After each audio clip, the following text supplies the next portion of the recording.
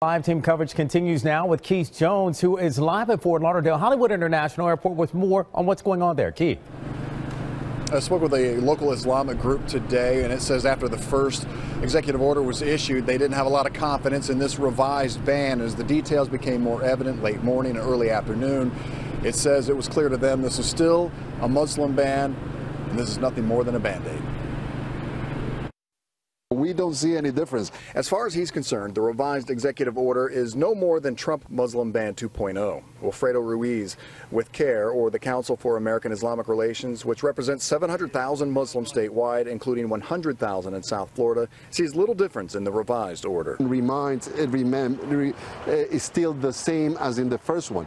We want to implement a Muslim ban. Let's start with 7 countries. Now they reduce it to 6. Phone calls requesting help by Muslims has doubled since February. The calls come from current visa holders, which according to the ban are now exempt. Nevertheless, the fear of not being able to re-enter is very real. And we cannot really give a sound advice yet because the orders per se are so irregular, are so religiously biased. With the original travel ban, there was mass confusion at the airports interpreting the order.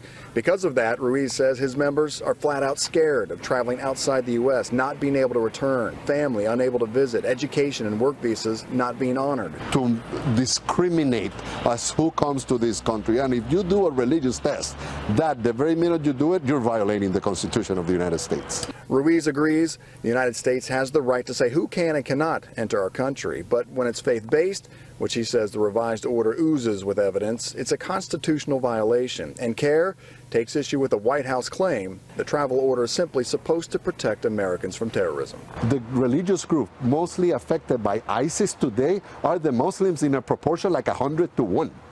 So what are we doing to protect the victims of terrorism if that's the real purpose behind it? But it is not.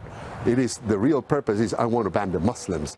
And Muslims feel very much targeted still. The lead attorney for CARE says it is confident that you will see this challenged in the courts as the last executive order was. And they're also saying they're confident you're going to see protests and marches in the streets, at airports like here at FLL, as well as federal buildings. Live at Fort Lauderdale Hollywood International Airport, Keith Jones, NBC 6 News.